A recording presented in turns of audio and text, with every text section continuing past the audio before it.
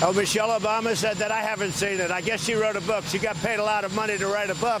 And they always insist that you come up with controversial. Well, I'll give you a little controversy back.